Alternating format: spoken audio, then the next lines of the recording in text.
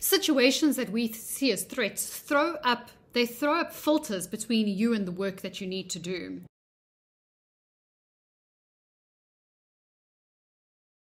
So it's like having a blurry glass window between you and what you're trying to see.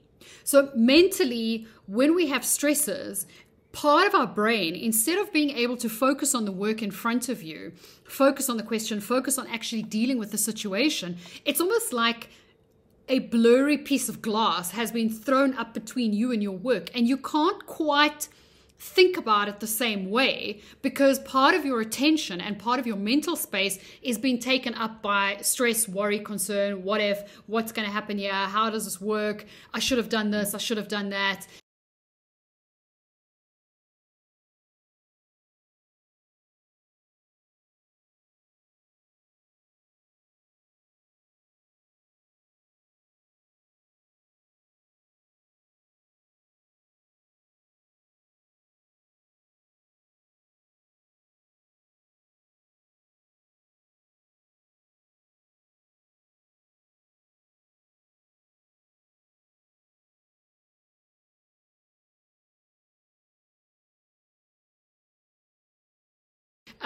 So there's a bunch of filters between us and our ability to use our work effectively, and calming down allows us to see those filters for what they are and remove them so that we can focus directly on the work that we're doing. By seeing these things for what they are, by being aware of what's going on in our mind, we're able to choose how to behave.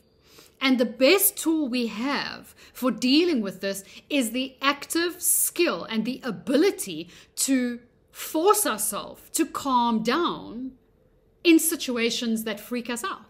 And it sounds like such a simple thing, but we know that it's not. When I'm stressed, I'm stressed. Having someone tell me to calm down isn't going to make me calm down.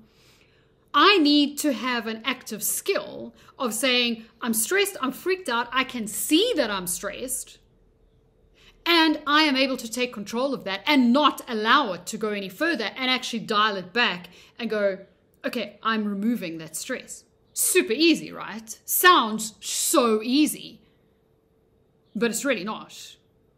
Again, this takes active skill development and practice to get to a point where you're able to choose how to respond to situations that normally freak you out.